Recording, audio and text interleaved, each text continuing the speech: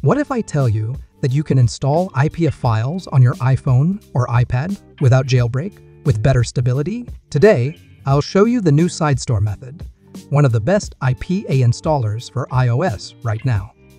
This works on iPhone and iPad, supports the latest iOS versions, and is perfect for side-loading apps safely. Alright, let's get started. First things first, you need a computer one time only to install SideStore. In this new SideStore guide, we're using iLoader. iLoader is a new SideStore installer for Windows and Mac that doesn't require generating a pairing file. This makes SideStore much easier to install compared to older methods. First, download and install iLoader on your computer.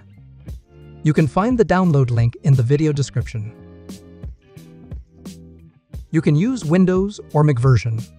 If you're using Windows, you also need the Apple Devices app.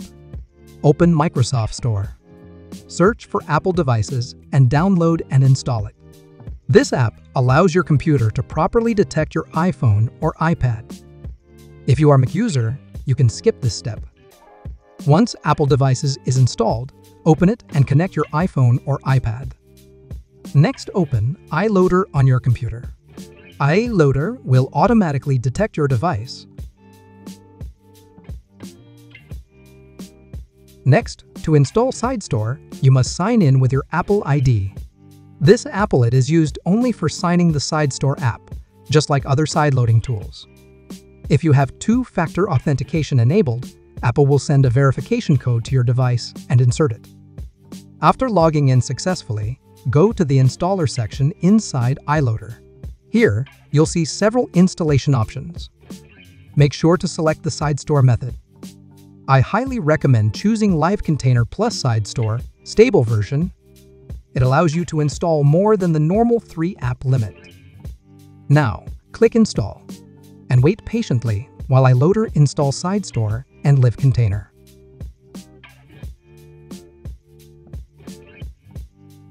Once done, you'll see LiveContainer installed on your home screen. Before opening LiveContainer, you must verify the app first. On your iPhone or iPad, go to Settings. Hit General, VPN and Device Management.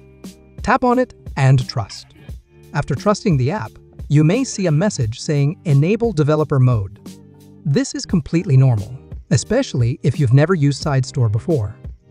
Go to Settings. Hit Privacy and Security, and tap Developer Mode. Then turn on Developer Mode. Then you can now open LiveContainer app. Next, we need to set up SideStore properly before using LiveContainer.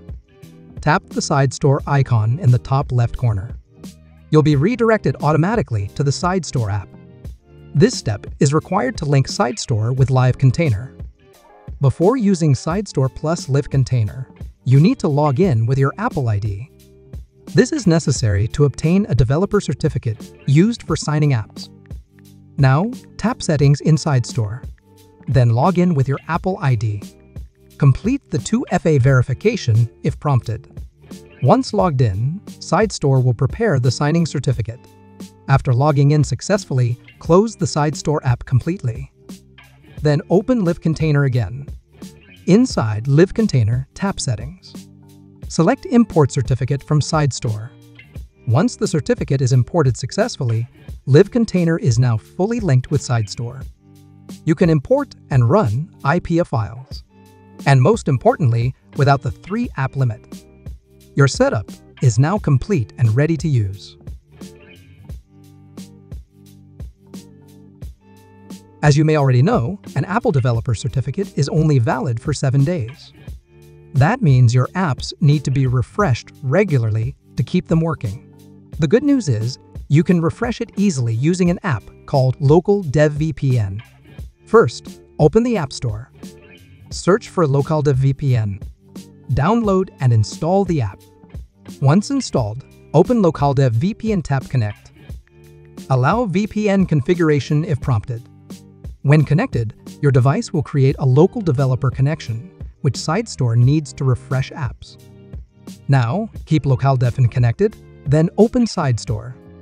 Find LiveContainer in the app list, tap Refresh. Once the refresh is finished, LiveContainer is now renewed. And that's it.